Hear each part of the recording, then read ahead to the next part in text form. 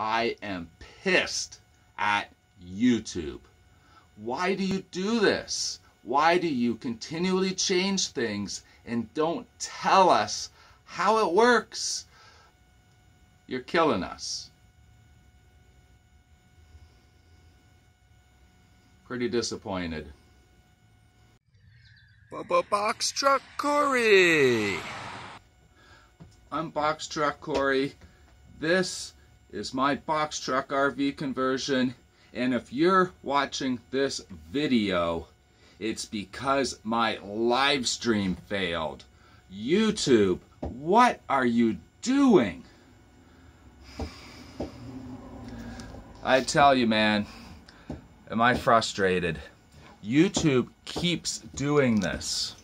I know, Dopey. Dopey doesn't like it either.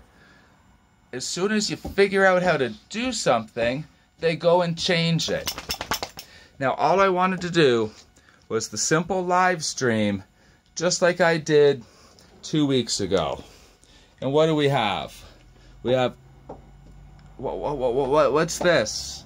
What's this? Download and set up your streaming software. Paste the stream key. None. Like, come on, guys. Like 2 weeks ago, this worked fine. Now, like I'm already 20 minutes late for my live stream, and it looks like I might not even get to do it at all. Like, what do we have here? Do you see this? A new message when I click go live. Oh, here we go. Right below. Unable to connect to chat. Please try again later. And then over here, we've got connect streaming software to start preview.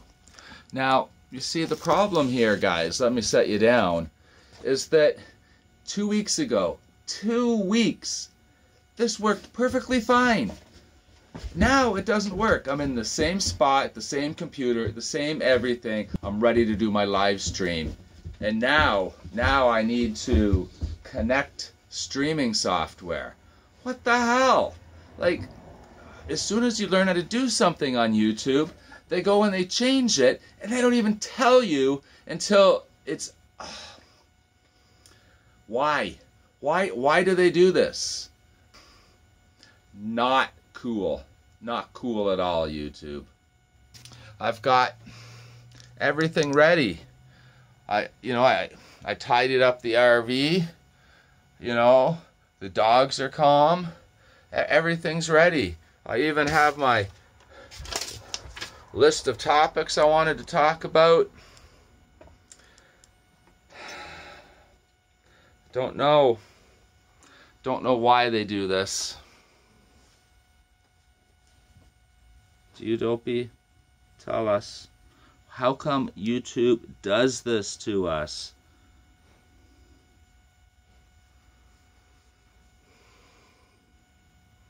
I don't know. What are you gonna do? Now I gotta figure out what I need to reconfigure and do, and what a pain in the ass. So Dopey and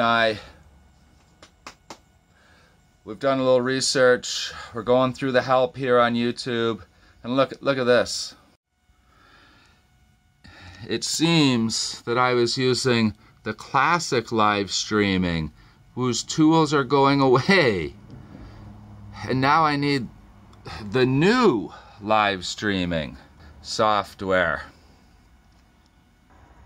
So, you know what would be kind of, well, at least a little more convenient in this day and age, is if you maybe built a little software to integrate the old to the new, so that the content creator doesn't really have to do much more, doesn't have to download new software. Can't you automatically do this somehow in the background, so that when someone goes to go live, that it actually works? I don't understand in this day and age how come it's required for me to keep up with all their software changes and a little post that's a catastrophic thing to me. But I guess I missed the message, guys.